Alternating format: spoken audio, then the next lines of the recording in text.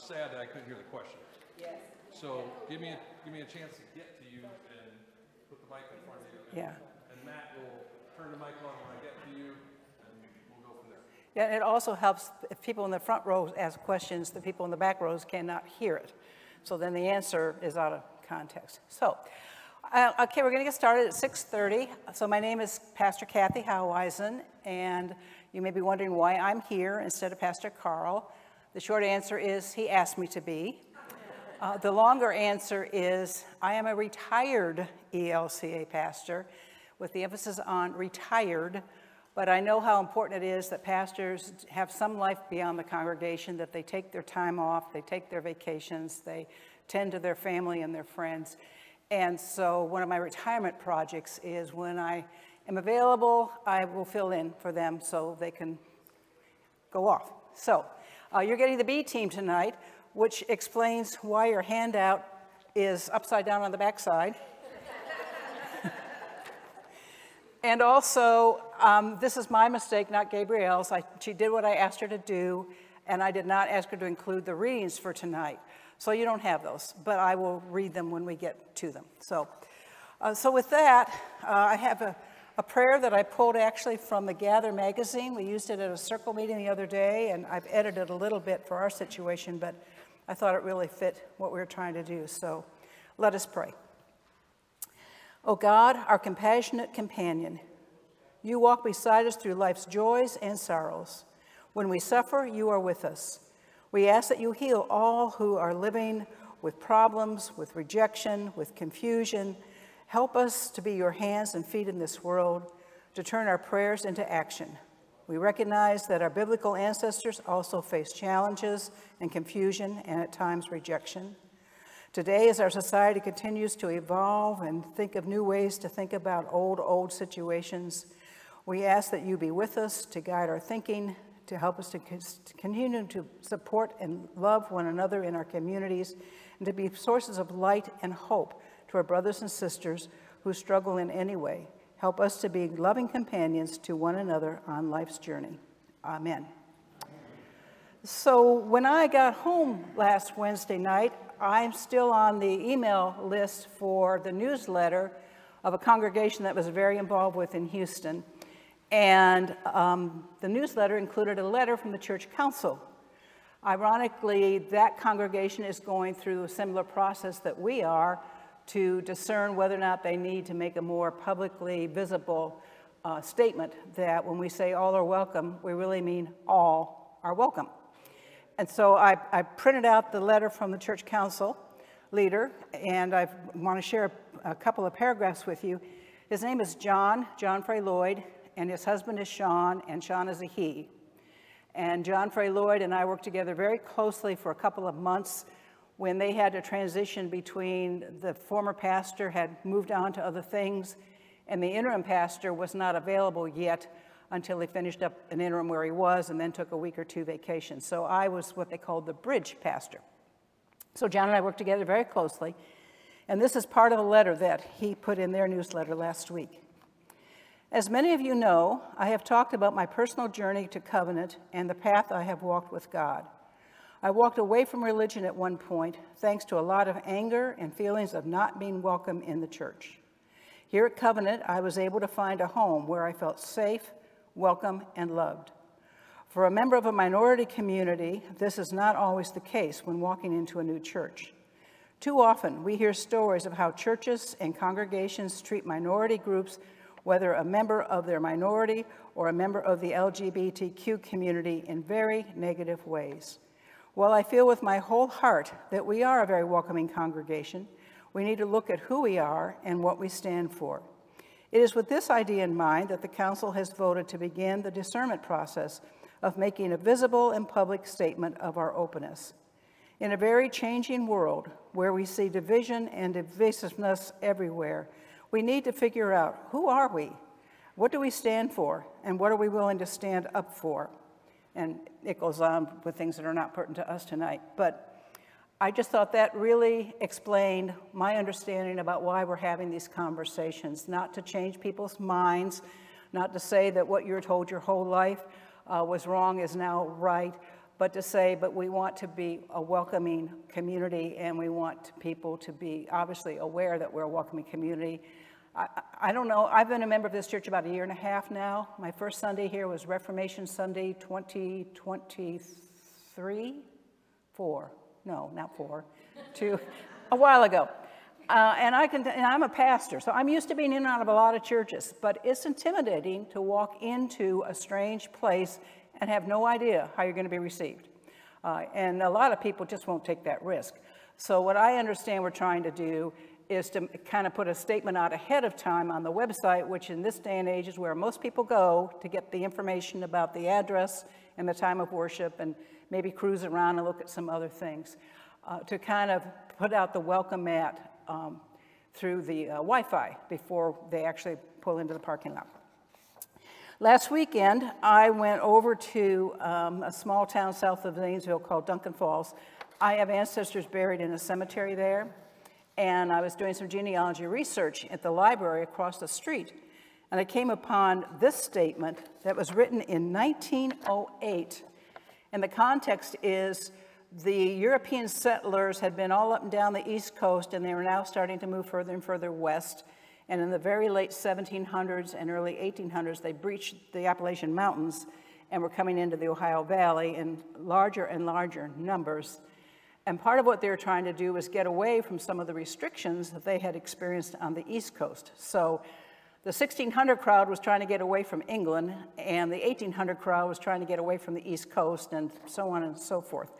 But I thought this statement really spoke well to what we're up against. Religion was compelled to adapt itself to the economic life and political ideas of the time and place. Social pressure was exerted to preserve the interest of the whole community. That was written by a fellow named Robert Shattuck, who was a professor at Columbia University, and he published that in 1908. So that brings us to tonight, and looking at some New Testament texts.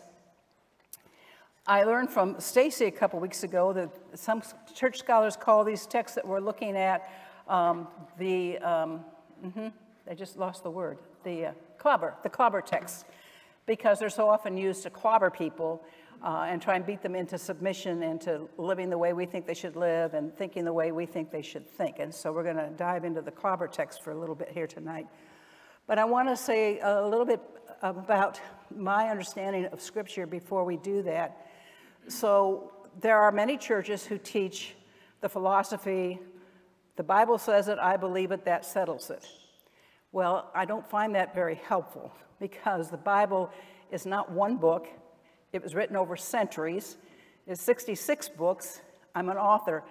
I know about different kinds of literature, and I don't try to get a poem to tell me how to get from here to Cleveland. I look to a map to do that. The poetry inspires me and may motivate me to decide I want to go up to Cleveland, where I grew up, but it's not a roadmap.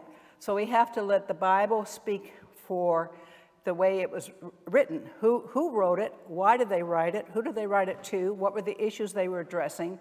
And none of it, not one word of it, was written in English for 21st century people living in North America. They had no idea North America even existed. So we have to go through the tedious task, I think, of translating and trying to figure out what were they addressing back in that day. So it'd be wonderful if life was certain, if it was always right or it was always wrong, and once we learned that, we never had to rethink it or relearn it again, but that's not how life goes. Even in the world of science, scientists come up with a theory about something based on a lot of research and a lot of collaboration with colleagues, and they publish papers and say, this is the way it is. And then new information comes along and they reconsider and think, well, we thought it was this way, but now we're wondering if it might not be that way. It doesn't mean they don't know what they're doing.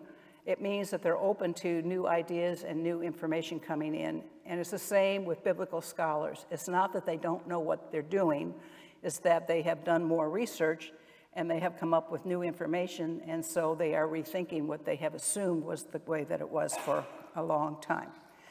All right, so last week we looked at Leviticus 18:22, and Pastor Carl pointed out that these were part of the holiness code, It was kind of a guidebook for how to get along with each other in community, how to be God's chosen people, what God's expectations of his community was. And a lot of the references to the sinfulness and the abomination that we have labeled homosexuality was actually equally offensive to the Greeks and the Jews and any other culture in that area at that time. It was referencing adult, mostly men, being predators of younger children. That's what people were so upset about, because the child was not able to give consent. It was a great imbalance of power, and it still is today. It's still a huge problem with sex trafficking, and I don't know if you've done any reading on that or not, but it's really a horrible, horrible situation, and many young children are subjected to it. So the Leviticus text is written as kind of house rules for God's people. And we need to let that apply to the people who lived in that time and era and were trying to live in the community back then, and not just transplant it to our time and our community without doing some digging into the meaning of some of those words, which is what we're going to do a little bit tonight. So the first text we're going to look at is Romans 1, 26 through 27. Do you all have Bibles in the pews in front of you? No. Well, that would have been too easy. Okay. Then you will just have to listen to me read it to you. Okay. I'm sorry. I didn't realize until late this afternoon that I had not given you a copy of these texts. So, and my notes are pretty well organized, but I'm going to need a second here to find the actual reading, because I have lots of comments about it. Here we go. Romans 26 through 27. For this reason, God gave them up to degrading passions. Their women exchanged natural intercourse for unnatural, and in the same way also the men, giving up natural intercourse with women, were consumed with passion for one another. Men committed shameless acts with men and received in their own persons the due penalty for their error. Well, that sounds pretty clear, but we need to go back again. So Paul wrote this. By the way, I think it's worth pointing out that all of these texts that we've read were written by mortals, human beings like you and me, who I believe were divinely inspired to write what they wrote, but I do not believe that God had a megaphone from heaven dictating what they wrote word for word. So they made choices in the words that they used. They had a specific agenda in mind when they were writing the words. They were definitely trying to influence communities, but it was not God dictating these texts, certainly not in English, to the people who wrote them. So Paul's agenda in writing Romans is to kind of lay out the theology of what is Christianity all about. It wasn't that long ago since the resurrection and the ascension, and the community thought Jesus was coming back any day now, and then the weeks went on, and the months went on, and the years went on, and he wasn't.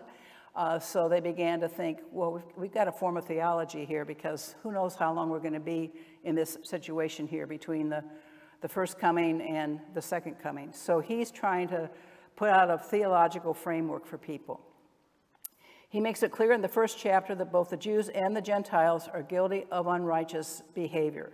So he's kind of blasting everybody.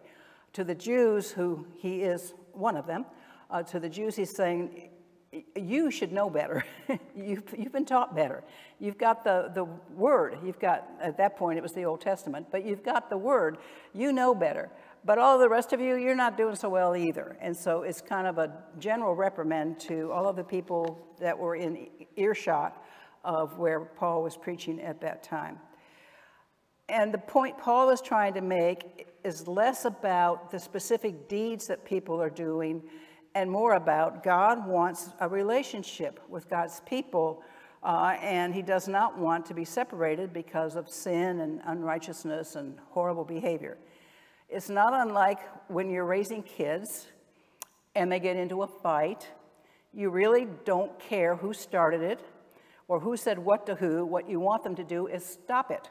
Stop it and get along with each other and figure out some way to resolve your differences that don't involve bloodshed.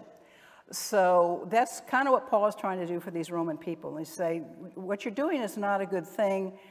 And he lists taking somebody else to court instead of settling it within your own community as one of those sins. We don't ever accuse people who are going to court of doing abominable things. We're a very judicious, is that the right word? Very legal-oriented society, and people sue people all the time over all kinds of issues. But he lists then he didn't know the word homosexual. He listed same-gender sexual relationships as part of an example of how the people are not living up to what he thinks God wants them to be doing. There's quite a bit of historical evidence, or rather lack of it, that same-gender sexual activities between persons of the same class did not exist. It's hard to prove a case by what you don't find, but there's lots of evidence that people were really upset about the power difference between adults preying on children and two adults in a mutually consensual relationship. There is no evidence that there is anything written about a relationship among equals. So Paul's condemnation imagined nothing like a committed homosexual relationship that we find today. And then he wants to go on and argue that what people are doing is not natural. And the scholars are putting a lot of energy into sorting out what does that word natural mean. And they've come to the conclusion, well, it means two things. There's the creation. There's the world the way God made it. So the sun comes up, the sun goes down. This happens every 24 hours. Although we used to think that the sun went around the earth, and the people who challenged that theory got in a lot of hot water with the church a few centuries ago. But the natural order of things is there's the 4 seasons. You know, we have spring, summer, fall, winter, and that cycle keeps repeating itself. That's the natural world. That's the creation that God set in motion. Then there's natural as in the sense of normal. So, for example, until 1967, intergenerational marriages were illegal in this country. Now, we don't think anything about it. Some people may still wonder about that, but it's really pretty common. My daughter, when she was in college, started raising this name Rudy all the time, and then we found out that Rudy's last name was Flores, and then we found out what Rudy's heritage is, which is not our German-English heritage. And I remember having the conversation with my husband at the time thinking, we have a choice to make. We either embrace Rudy or we lose Carol. At that point, I had 22 years invested in Carol. I wasn't interested in losing her, so we embraced Rudy, who has turned out to be a wonderful husband. Their 31st anniversary is today. Wonderful husband, father, son-in-law, son to his parents, brother to his sister. He's just an all-around great guy. But it was unnatural, it was unusual in our family. Pretty much everyone in the family that got married somebody who of German-English heritage, not because that was dictated, but because that's just how it worked out, until Rudy Flores showed up. Then we talk about normal is what we've experienced in life as normal. So this same young woman, a couple years later, she's celebrating the first Thanksgiving with the entire Flores crew, which numbered about 35. And we were up here in Ohio at the time. She was down there in Houston. And she called me in tears after Thanksgiving dinner. Mom, they ate on paper plates for Thanksgiving dinner. I said, Carol, how many of them were there? Oh, I don't know, I guess 30 or 35 or so. I said, A, nobody who doesn't live in a castle in Europe has a setting for that many people. B, who's going to do all those dishes? Well, you know, now over time that's become normal. That feels real normal. But it wasn't normal back then. And that's what some of the scholars are trying to make the point about the issues we're dealing with today, about same-gender relationships. We're trying to say whether we think it's right or wrong, we agree or we disagree, we like it or we don't like it. Can we all at least agree that we should not be beating people up? Can we all just agree that they should be welcome and feel safe in our space? I think that's the bottom line we're going for. Interrupt with questions anytime you want to. I don't promise to have the answers, but I will tell Pastor Carl you have a question if I can't answer it.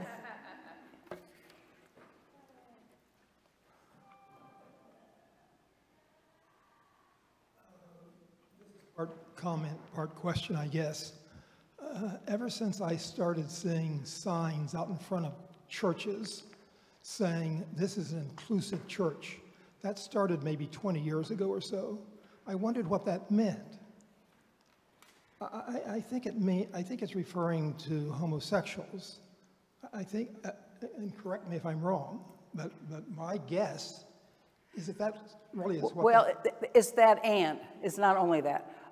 So I'm sure it's more inclusive than that. Well, the ELCA, and I don't know how long ago, but quite a while ago now, started intentionally studying these texts again, assigned it to our theologians and our biblical scholars and seminaries to do the research, and started moving towards, well, if we mean you're all welcome, well, why don't we say that you're all welcome in concrete ways? And so there is a movement within the ELCA, which is not what Pastor Carl is trying to do here, but there's a movement within the ELCA called RIC, which means Reconciling in Christ, which means we're sorry for all of the ways in which we didn't honor and respect you in the past, and we're trying to make amends. But inclusive also means you don't have to be of German heritage to be welcome in the Lutheran community. You can come from many countries ethnically, and we would like to have you come and join us if you want to come and join us. But so, yeah. I'm quite aware of that. Yeah. But I still think that back 20 years ago, or whenever those signs first started, I never understood what those signs were out there for. I came to believe that they were out there primarily to invite the homosexual community in, which amazed me even further. What Christian church would not welcome? Oh, lots of them, lots and lots of them. I'll accept that. Yes, yeah. But the far majority of Christian churches Yeah, I don't even know numbers. May I finish, please? Yes. Let's take, for example, this Methodist church down the street here, which I understand is no longer Methodist, and I know nothing about them, but I understand there's been a big issue there. There has been. That, and I think they've decided to go the conservative route. I know we don't have time to go into. My guess is that church would welcome with open arms a homosexual this Sunday morning.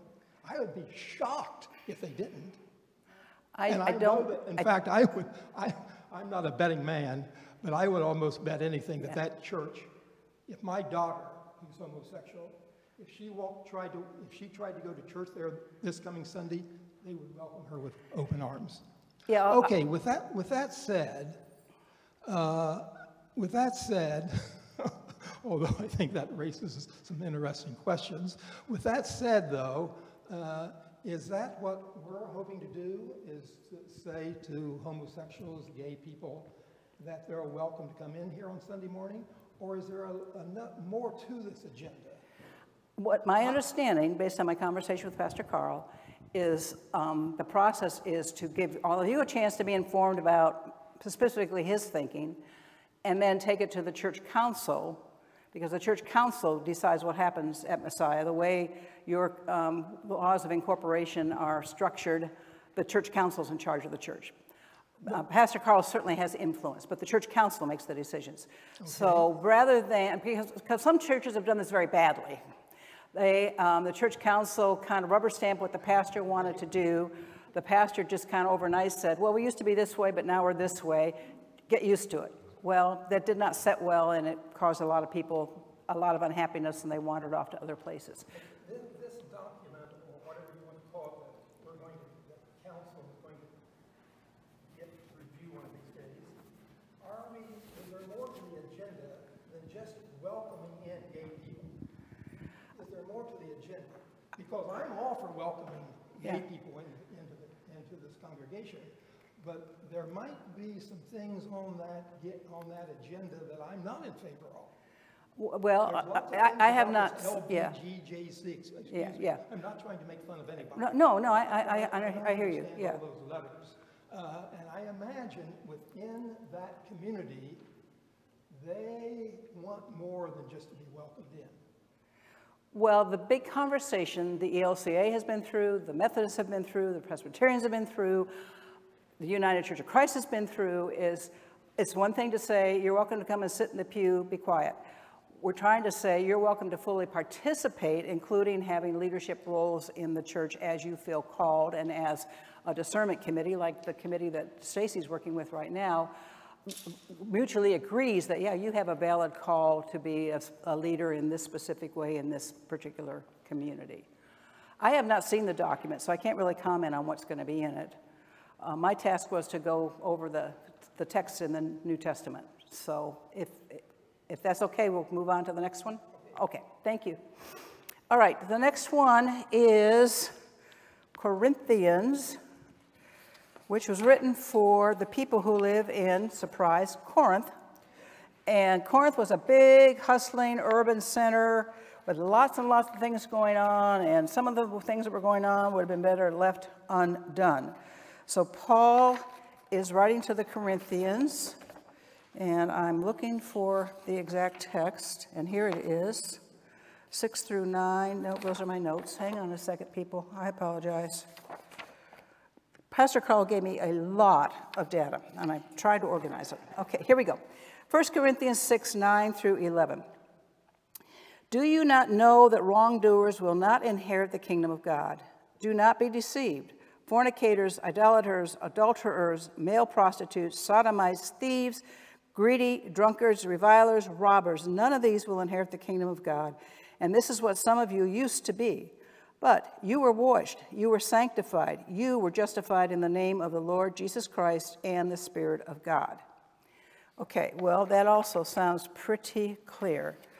But again, the entire letter to the Corinthians, there were at least 2 of them, we think there might have been a third one that's been lost over time, was, again, trying to shape them like the holiness codes did for the ancient people in the Old Testament times. Paul is trying to do that in a new way now for this new community called Christians, although I'm not sure they were called Christians yet, but followers of Christ. He's trying to say, here are going to be the house rules of how we're going to live together. And it's not going well. So he's heard a lot of reports about problems that are going on, and he's addressing them. The thing that Pastor Carl wanted me to point out from this one are some of the Greek words. So we have pornos, which means ones who practice sexual immorality, usually translated as fornicator, often used to refer to male prostitutes, and can describe a host of sexually immoral activities. It's the word from which we get pornography. Plus, he uses the word, forms of this word throughout the rest of the book, and does not seem to be here talking about homosexuality specifically, but any kind of sexual immorality, any kind of what we might call loose living, or any kind of infidelity to one's marital partner, or any kind of taking advantage of younger people, that sort of thing. Some interpreters take these terms to mean that Paul is referring to both partners in a homosexual relationship and one that acts like a man and the other who acts like a woman. Still, others suggest that these were common words describing boys in a relationship with older men, and male prostitutes, or the male prostitutes and their johns, or we might call them pimps today. Paul's big thing is what is immoral here is it's non-mutually consensual, and it's non-committed relationship. It's lust, untamed, unregulated, unconstrained lust, and that's causing a lot of problems in society. That's what he's really trying to address. And Pastor Carl's note is, the more general we read these texts, the more we see them having to do with our situations today. The more specific we read them, the less they have to do with our culture in this day and age. So I'm not sure if there's more that you want to talk about that, except to say that the people in Paul's age were appalled at the idea of what today we call sex trafficking. I'm not prepared to come up with any statistics for you. Perhaps Stacy has some information on that, but it's a huge problem. It's largely an invisible problem because the children who are victims of this aren't in a place to tell about it, and the ones who are doing it aren't going to be bragging about it, except maybe to some of their cronies. But it's a huge problem, and it's one that is a great concern to a lot of people who work with children and are hoping that they can grow up healthy. It does not condemn same-gender relationships in general, but this particular kind of inappropriate abuse of power between people. Comments? More? Less? Okay, we move on. 1 Timothy. 1 Timothy 1, verses 8 through 10. Now we know that the law is good if one uses it legitimately. This means understanding that the law is laid down not for the innocent, but for the lawless and disobedient, and for the godless and sinful, for the unholy and profane, for all those who kill their father or mother, for murderers, fornicators, sodomites, slave traders, liars, perjurers, and whatever else is contrary to the sound teaching that conforms to the glorious gospel of the blessed God, which he entrusted to me, to Paul. So I don't know Paul personally, obviously. From what I've read of Paul and about Paul, I suspect he had a pretty healthy ego. And I think once he decided that something was, this is the way it was, he was pretty adamant that he was right. I'm not sure he invited a lot of other people to have different opinions. But Paul wants to make the point that the law is good. The law really isn't necessary for people who are law-abiding, and it's only quasi-effective for people who aren't. That's a problem that we have to the very present moment in our society about who gets to enforce the laws and what do we do with people who simply will not obey them. So this is human nature. This has been going on since the very beginning of time. There are those who will be compliant and cooperative and watch out for their neighbor and not intentionally do anything to hurt their neighbor. And there are others who choose not to live that way. So Paul is trying to say that we need the laws and we need that to keep the community together and whole. We go back to the two words, the pronos and the arsenokoides are words that are often used here to translate as fornicators and sodomites. There are strong arguments that translate pornos and arsenokoides, and a third word that I'm going to struggle to say, andropodistus. Anybody here speak Greek besides? Right. So you don't know that I'm saying this all wrong. Good. Okay. You're just glad you're not up here, aren't you? Yeah. Sometimes those words are used for the same word as kidnapping. Kidnapping was very common in this community and in this time and place. People were constantly kidnapping people for various reasons. And one of the things that was happening was they were kidnapping children, particularly little boy children, and basically selling them to the highest bidder to appease the appetites of rich old men who could afford to buy them.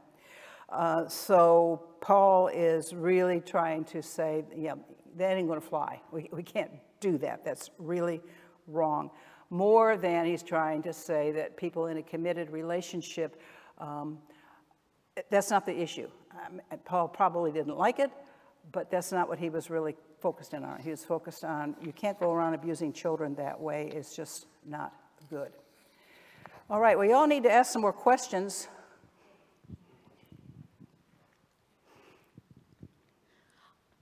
Can you go into more detail of how you're coming up with the pedophiles and all that from the readings? Because I'm not following. Does that make sense? Not that I'm not agreeing with you. I'm just trying to have it make sense. We're going back to the Greek language in this particular case. Mm-hmm. The original scriptures were written in Hebrew, Arabic, and then Greek as the Greek world took over more and more, and then later into Latin as the Roman Empire took over, and Latin was their language of choice. And it wasn't until a couple hundred years later that we started translating the Latin into what we call the vernacular. Like Martin Luther translated it into German, the language of the people, and other people translated it into English, and so on and so forth. All those editors had to make a decision on what they thought that word meant. And they would not necessarily have had the research tools that we have today. They didn't have the ability to confer with people who live far, far, far away, except by written messages back and forth. They could take forever to get back and forth. So they did the best they could with what they knew at the time. Well, now we're in a different century. We have instant communication anywhere on the globe. So we can have scholars working together and saying, well, I think this means this. I think it's referring to this situation in the culture at the time. And somebody else will say, well, I wonder if it doesn't mean this. By the way, I meant to say earlier, if you ever have a chance to go to Italy, make sure you go to some of the museums. You will see very graphic illustrations on pottery and murals and paintings of same gender sexual activity. It's very graphic. It leaves nothing to the imagination. So it was very common in that culture. So these words are Greek for the sake of these texts, and they've done a lot of archaeological research. They've done a lot of trying to interpret ancient manuscripts and trying to put the best translation on it that they can. The word homosexual does not show up in the English Bible that we have been using in this country until 1946. And it was an English guess at what those words, pornos, and the other words that I threw at you that I wasn't sure I pronounced right. They're guessing. I mean, they're educated guesses, but they're guessing. So it's scholars that have been reinterpreting the Bible, and where you're getting that. Say that again. Is it so that what you're saying the interpretation is, it's from scholars that Yes. are rereading Yes. the stuff, and educational Yes. scholars or whatever? Yes. Okay. Yeah. I was just trying to find, like, all of a sudden, I was not getting from that Yeah. to here. Yeah. I'm not making this up. Yeah, this is No, I scholars. didn't think you were. I was just trying to understand. not that smart. Yeah. I'm a black and white person. So. Just a second, because I think Stacy had something to say.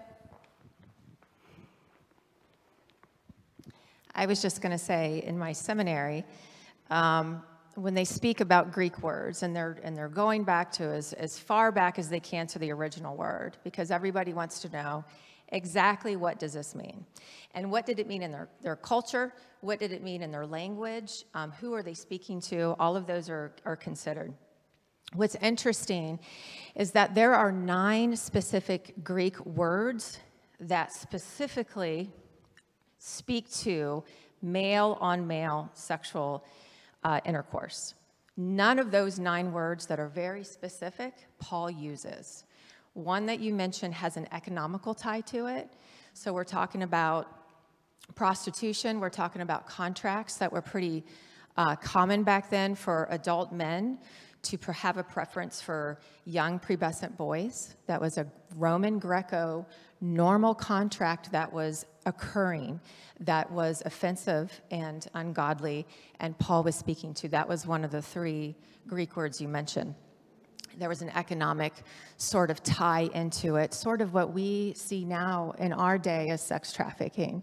So there's an economic tie in that with the exploitation and manipulation and abuse of children specifically. So, and then there's also one of the Greek words has to do with a femininity.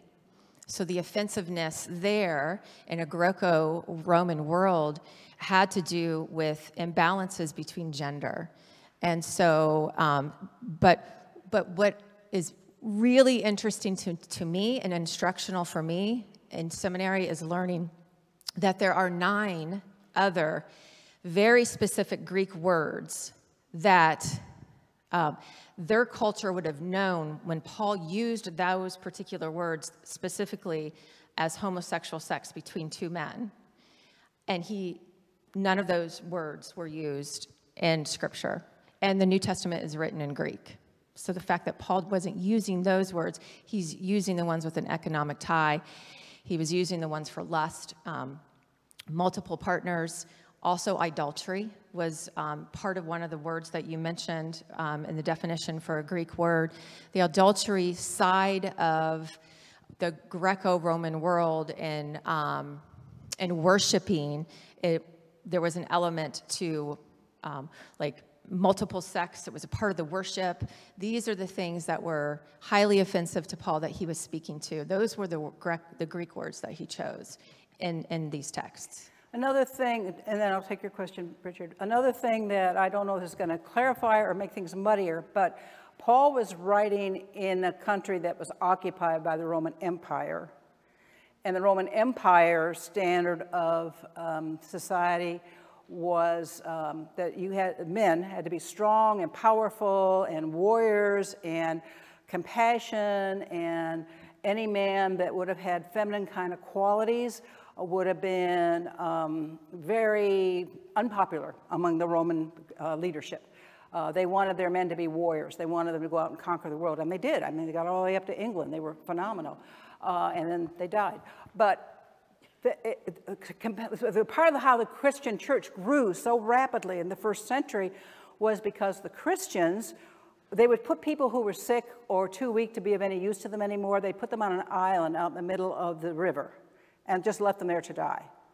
The Christians would go over there at night and take food to them and tend to them as best they could. If they were capable of it, they would bring them back into their own homes. And word got around that these crazy Christians are taking these people in. If a family wanted a male heir and the wife was so unfortunate as to bear a female, they just put the baby out at the curb. Because it was all about power and strength and all of that kind of thing. So Paul is writing in that context and trying to counter some of that, which I know I've digressed from the assigned text for tonight, but I wanted to throw that in there.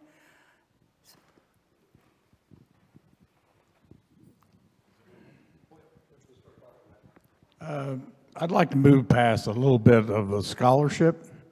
Suffice it to say, I'm pretty old, in my lifetime, homosexuality, same-sex love, male, female, and negative, was unacceptable. Right. Okay. And it was not accepted in normal denominational Christian churches. There has been an effort in the last 20, 25 years or so to analyze this. There's been this scholarly discussions about what would have ultimately amount to this binding and unbinding. Mm-hmm. But let's put it, what Richard was trying to get at, what's the practical, the rubber meets the road here? And I have... Okay, go ahead. My thought is that we've had this discussion 2 or 3 times in the last 10 years, maybe 15 years, and our branches of the ELCA voted not to do certain things. But if we're going to say welcoming gay people, I have no problem. Richard has no problem. If we're saying that flamboyant gays can flop around here, I'm probably not comfortable with that. Okay. If we're saying that people who come here in committed relationships who are gay are acceptable, I don't have a problem with that. What I might have a problem with that I don't understand, my thinking's not totally formed on this, is where do they stand in relationship to the sacraments? We only have 3. To who? Sacraments. Oh, the sacraments, okay, yeah. So let's say marriage. Mm-hmm. They want to come forward and be married here in the sanctuary because they're committed and they want to have a marriage. Heretofore, that's not been an acceptable practice. Mm-hmm. So the rubber meets the road here in this statement or this consensus or these divergent views that we give the council to try and come up with something. And I think you have to just talk about the practical applications of it here and now, and what does that mean for this congregation? Yeah, okay, I think that's what Pastor Carl wants to talk about next week. And good question?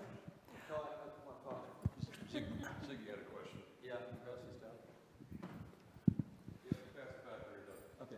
First of all, I'm uncomfortable talking in front of people. I'm on the shy side. But this whole thing kind of upsets me. It's not that I don't accept homosexuality. I'm fine, absolutely fine. Let me repeat. I am fine with homosexuality. What I am not fine with is actively going after the LGBTQ whatever group, okay? To me, that smacks of political correctness. I think that when it comes to homosexuality, it should be a non-issue.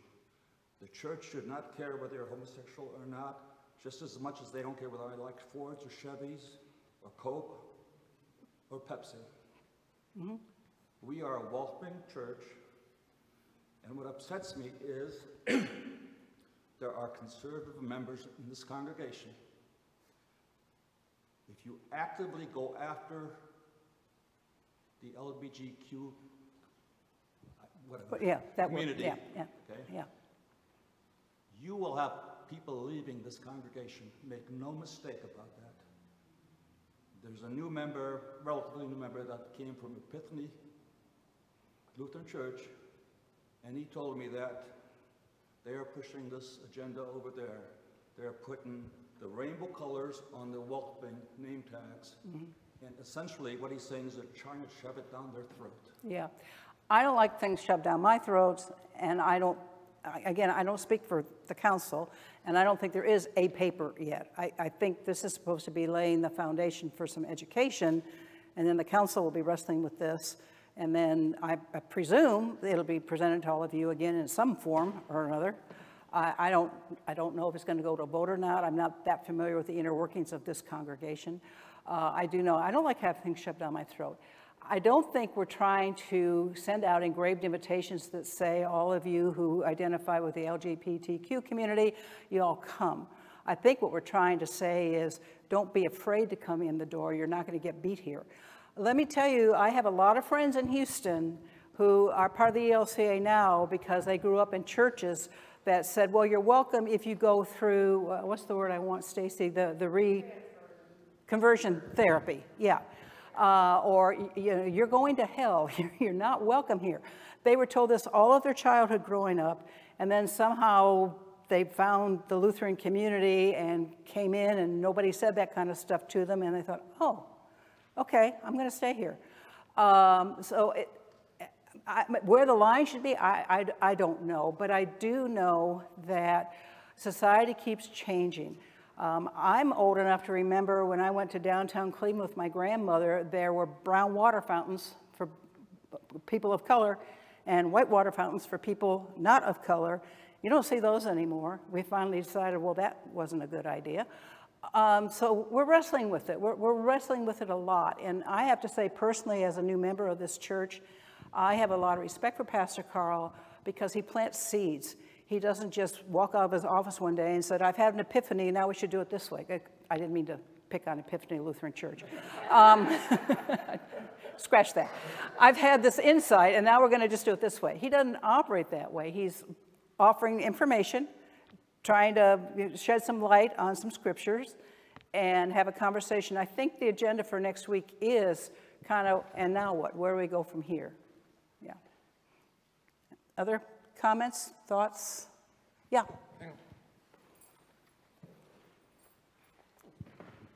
Just as a perspective as a new member. Could you possibly take your mask off long enough to talk? I can. Thank you. A cold, not COVID. That's fine. Just from the perspective of a new member, Pastor Carl in our class was very clear about what the intent of this class was. He wanted new members coming in to know that this was coming around the bend. And his phrasing in that class was to come up with a statement to make sure that anybody that is looking for a church body, a church to attend, who is part of the LGBTQ community would know that they are welcome to come here. Nothing further than that. And with a lot of assurance that this process and this conversation alone will be multi-step and multi-factor. There's always the opportunity. And I think these classes right now are our opportunity to look at why we hold on to the beliefs that we have, why certain things make us uncomfortable or have in the past, and to find if that's really rooted in scripture, like these first 2 weeks, or if it's in tradition and culture in the past. And with a very respectful challenge, I know even as a white woman that's straight, trying to find a new church, there are places I went where I felt very unwelcome, and I don't present in any way that would stand out in a German background church. And a lot of my friends that are in the LGBTQ community feel church has harmed them immeasurably. And so my understanding of this statement is simply to say, if you are to get onto the website for Messiah, you would see something that says you're welcome at the Lord's table. You're welcome in our congregation. And it isn't, from what I understand, has not addressed any of the sacraments, and that's not Pastor Carl's, other than communion, where we say everybody is welcome at the Lord's table. That's my understanding, just as what was presented in the new member class and where we are. Yeah, yeah. Okay, others? So we move forward with this. Council comes up with some kind of statement. It's introduced to the congregation, and some people really are irritated about it and decide to pick up their stuff and go someplace else. People are constantly changing for all kinds of reasons. You can't manage an organization of this size on the basis of individual opinions about what we should do, because you will never please all the people all the time, and there'll be some of the people you'll never please any of the time, but you kind of have to take a path forward and do what you can to keep as many people in the community as possible. But people get their feathers ruffled over all kinds of things and go someplace else. Which is fortunate that we have as many different churches as we do, as many different denominations as we do, as many different Lutheran churches right here in the Columbus area as we do, because I can tell you I've been in a lot of churches. My last call before I retired was I was church-wide staff, and I was charged with doing capital campaigns for churches, and that put me in different congregations at least 2 times per campaign, and a lot of conversation before and during and after the campaign. And there are no 2 Lutheran churches alike. We may follow the same order of service, we may sing the same hymns, we may say the same version of the Lord's Prayer, but every church has its own kind of DNA, its own climate, its own feel to it when you walk in. And I understand what we're trying to do is just say, we just want you to know that we think you should check us out because we think you're going to feel at home here. That's our goal. That's all I got. So, yes? One closing statement. What Christ has taught me is that those people who would welcome gays with loving open arms, and those people who would shut the door on gay people, what Christ has taught me is to love them all. Yes. Yeah. Exactly. Well, I think it was you that referenced about, well, what are we going to do if they come in here, you know, dancing down the halls and wearing outrageous outfits and behaving really appropriately? Well, I think I'd get handled the same way we'd address anybody else who maybe came in on a drunken terror and was disrupting worship, was intimidating people. I don't know how that would get handled exactly because I haven't seen it happen here. But in this day and age, what if someone comes in with a gun? Lots of churches have had to deal with that one. So there is not going to be one size fits all, but things just keep changing. And then we have to kind of decide what's the bottom line, non-negotiable, this does not change, and everything else is up for grabs. And for me, in my reading of Scripture, the non-negotiable is God is love, God loves God's people, and God would like God's people to love each other. And when they don't, then we have to deal with them somehow or other. Yeah. Can I just say something real quick? Just real quick. Oh, I've got a big mouth, you know that. I'm one of the longest members still at this church. And over the years, I know we've talked about it, and it's even entered my mind, what if some flaming person come into the church, you know, how are we going to react to that? Over the years, I have had husbands and wives, boyfriends and girlfriends, whatever, sit somewhere around me in one of these pews where I was getting ready to turn around and say, you need to go get a room. I mean, they're not paying attention to the sermon. They're hanging all over each other. I've seen it so many times. That particular aspect has nothing to do with whether someone is gay or not. And some of those people aren't here, and maybe some of them still are. I don't know. We all go to different services. But it's been in straight lives in churches as well. Okay, I think, oh, got one more back here. Wait for the mic. I hate to ask this question. What about the bathroom situation just needs to be, the question needs to be arised, like it needs to come up and it needs to be discussed on that. So, because that is a big deal. All over the news you hear things that happen. Because even somebody in my family is now a boy.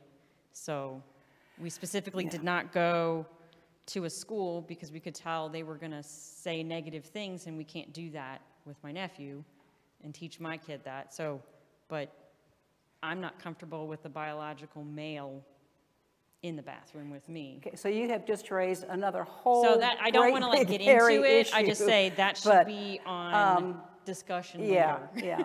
Well, first of all, the Bible says zero about it because it I know. wasn't possible. Second of all, I have seen documentaries where some people, I mean, very, very, very, very tiny percentage of people, but some people naturally or without any artificial intervention switch from one to the other. It's really rare, but I've read that it has happened. That's another whole conversation for another night. It's only if there's an issue. Usually it's not. Yeah. But if something would occur, but we don't need to be blatant about it either, because like I'm sure it doesn't happen often. Yeah. But I know that is something that is part of the protesting. Yeah. And I understand why there's different opinions on it. Yeah. Okay, I'm sorry, but I don't have time to tackle that one tonight. I have the mic. I'd like to say something. You have the mic, say it. Two things are on my mind. One, going back to our statement is inclusive and we say all are welcome. Unfortunately, from what I've heard, when someone is in a minority group, whatever minority group that is, and they're looking for somewhere to go, seeing the word all is welcome doesn't really mean that anymore. The Lord created the earth and he said it was good. Now if I say to someone that's good, they look at me and go, yeah, but it's not great. Good used to be good enough to be great. And what I'm trying to say is all doesn't mean all anymore. And when someone's in a minority group and they want to go somewhere and know that they're going to be loved, and probably more important, know that they're going to be safe, they're looking for something specific to say, this group of people have thought about you and are willing to commit to, when you come to us, you will be safe. Because just saying all, unfortunately, doesn't cover that anymore. Lots of places say all are welcome, and when you come through the door, yes, all are welcome, and here's how we need you to change so that you're one of the all. Yeah. And I think that's a piece of an affirming statement to say, we have thought about this issue, we've done some education to know how to interact with people who are hurting, who have been hurt, who need love, and when you come here, you'll be safe. And the only other thought I had is, it's going to be challenges. There'll be challenges, physical challenges. What do you do as far as bathroom and safe spaces and different things like that? But I think if we start with the premise of God is love, we're called to love, we'll be able to overcome the physical challenges. I don't want to get from a position of we can't love because we have a physical challenge, so I'm sorry, we've been stopped. That's not us. That's not God's people. We'll figure out the physical challenges. Matt? I am an old Methodist, and I have been a part of many, many, many churches. And I have viewed many churches from the outside, and I say this without hesitation. This is the most welcoming church I have ever been a part of. That's all I have to say. Okay, let's close with the Lord's Prayer. Okay. Our Father, who art in heaven, hallowed be thy name. Thy kingdom come, thy will be done, on earth as it is in heaven. Give us this day our daily bread, and forgive us our trespasses, as we forgive those who trespass against us. Lead us not into temptation, but deliver us from evil. For thine is the kingdom, and the power, and the glory, forever and ever. Amen. Okay, well, thank you. I appreciate your coming and your attention and your comments.